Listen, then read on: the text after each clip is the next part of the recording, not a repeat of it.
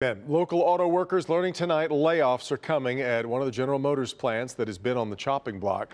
More than 800 employees at Detroit-Hamtramck, where they make the Impala and the Cadillac CT6, are being laid off. Jason Colthorpe live tonight at the plant with more on the options that these workers will now have, if any. Jason.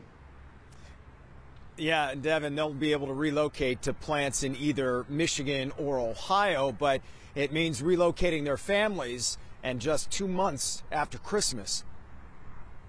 It's a punch in the gut for workers at GM's Detroit-Hamtramck plant, just weeks after celebrating a deal to end a 6-week strike. 814 salaried and hourly workers laid off and likely forced to relocate to another plant. Local 4 obtained this copy of the official notice GM submitted with the state.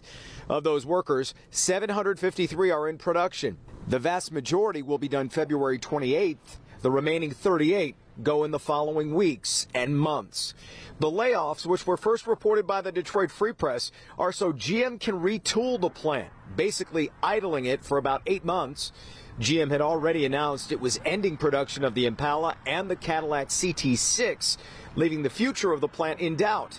But in the new 4-year deal with the UAW, GM announced it would keep DHAM open and make some new electric vehicles there with a hefty $3 billion investment and eventually employing more than 2,200 workers. Final numbers on this could change depending on buyouts or retirements.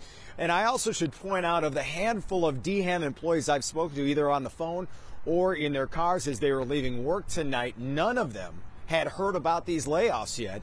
So we could see the fallout just beginning on this and learning more in the next coming days. On the Detroit-Hamtramck border tonight, Jason Colthorpe, Local 4.